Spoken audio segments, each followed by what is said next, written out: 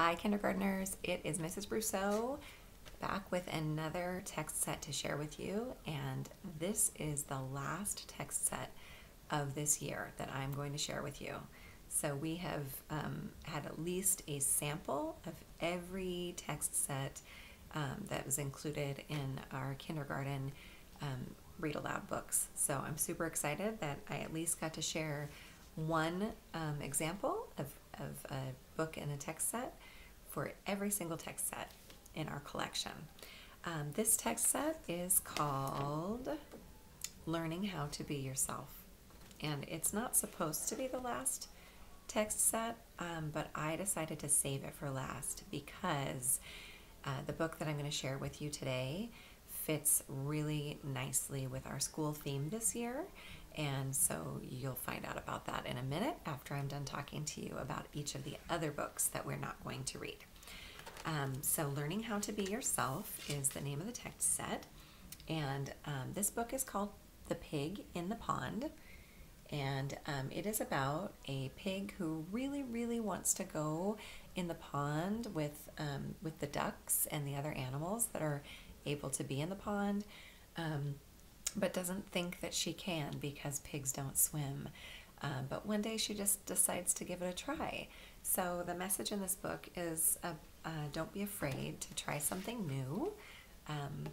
You might be surprised at what you can do that you didn't think that you would be able to do. This book, Three Hens and a Peacock.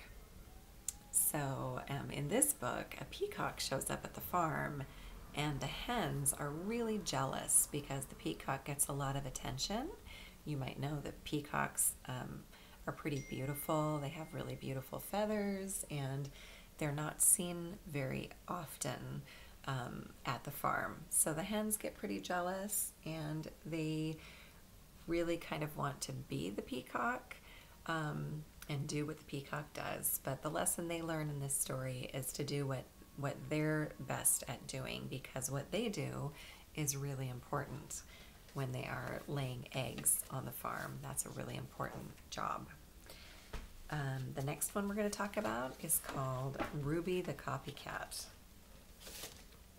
So it is about a girl named Ruby. We know a girl named Ruby too, but she's not a copycat. She loves to be herself and do her own thing.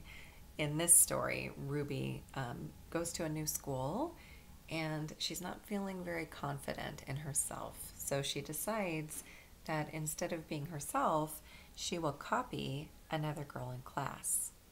And so she tries to dress like the other girl, talk like the other girl, and do all of the things that the other girl does. But her teacher helps her to discover that being herself is the best person that she can be. So she learns how to be herself instead of trying to imitate someone else. This book, I think we read this book toward the beginning of the year. It's called I Like Me, and it is really the message in this book is just about liking yourself and liking all the parts of you because they make you you, and also taking good care of yourself. And another message in this book is that if you make a mistake or if things don't turn out perfectly, like yourself enough to try and try again if it's important to you to be successful in doing that. Okay, so the book that we are going to read is called Harold Finds a Voice. Harold Finds a Voice is by Courtney, I don't know how to pronounce Courtney's last name. Maybe Dykmas? I'm not sure.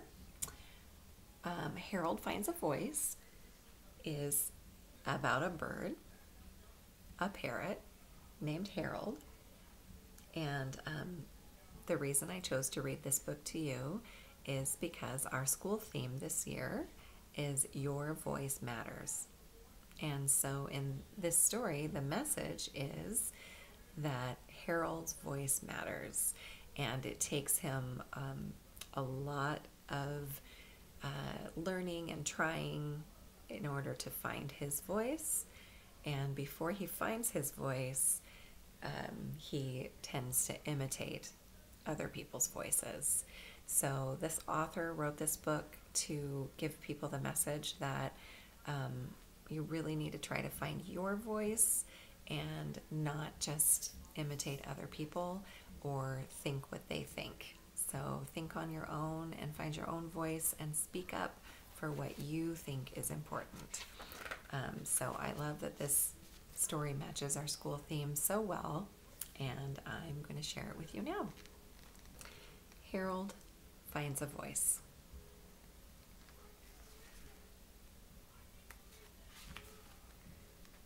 Deep in the heart of Paris, in apartment 4B, there lived a very clever parrot.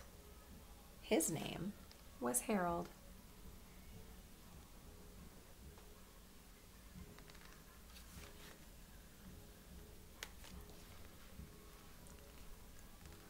Ring, ring, ring. Harold was a gifted bird. Burble, burble, burble, burble. Can you see in this picture why Harold is making a ring, ring, ring sound? That's an alarm clock. So he's imitating the sound of the alarm clock. And here, burble, burble, burble. I think this is called a percolator. It's kind of a way to heat up water to make coffee or tea. Goal! So Harold is near the TV where someone is watching soccer. And he's imitating the announcer. Whee! Imitating the blender. Frizz, frizz, frizz. Imitating the, looks like a phone that's vibrating maybe. Ding! And imitating the sound of the toaster. He could hear any sound just once and copy it perfectly. When Harold heard something beautiful, he simply couldn't resist the urge to repeat it. Vroom, vroom. He loved the sound of water most. Shh. Hear the shower? Shh. Flush. Whoosh, whoosh, whoosh. The washing machine.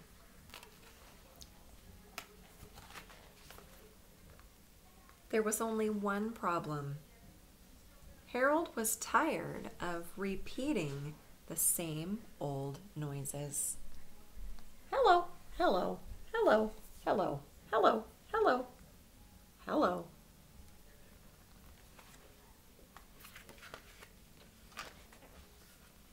He often wondered what other sounds were out there. So he only knows the sounds that happen in apartment 4B, and he's wondering what other sounds are out there.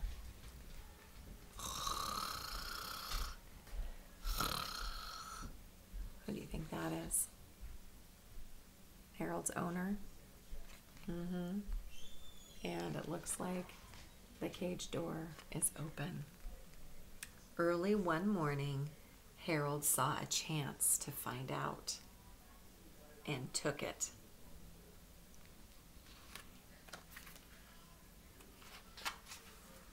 Harold couldn't believe his ears. The world was full of beautiful sounds. Everything had its own voice. Vroom. Chop, chop, chop, chop, chop, chop, chop. Flip, flip, flip. Honk. Beep, beep. Oh, wee, oo, wee, oo. Ding. Beep. Honk. Beep, beep, honk, beep.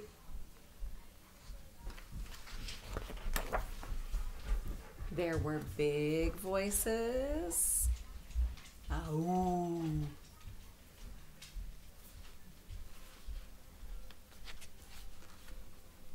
And small ones. Slurp. There were cheerful voices, plunka plunka plunk plunka plunk, and sad voices, ooh dee doo, and even soulful, sniffly voices, sniff, sniff, sniff, sniff.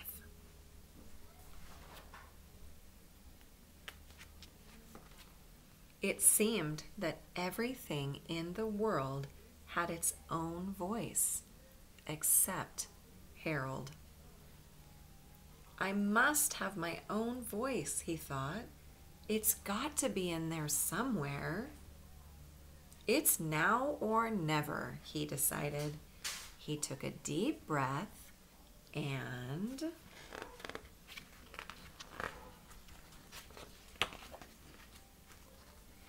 rock!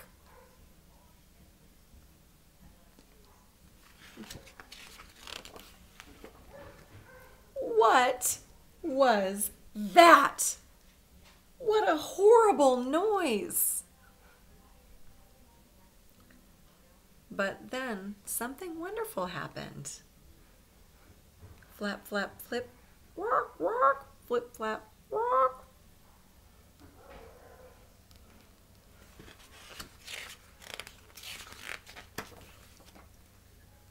What a great voice, squawked the other parrots. We heard you from miles away. Bravo! Clap, clap, clap, clap, clap, clap, clap. That afternoon, Harold's new friends listened to all the voices he could make.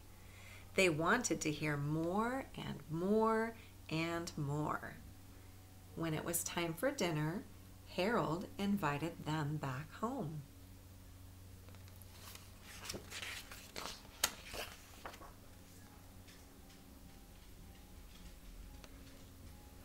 Harold taught his friends to make all the voices from apartment 4B.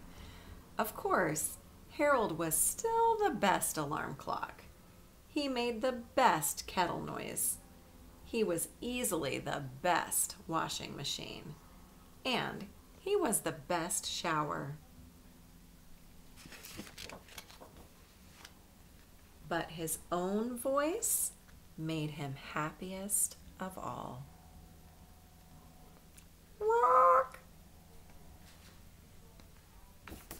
So I love this book, and I hope that it inspires you to make sure that you use your own voice and that you speak up. You speak up for yourself and you speak up for others, and you use your voice and your words to make the world a happier place for you and for those around you. Thank you so much for tuning in to listen, and this is our last read aloud of the year. So I won't see you next time.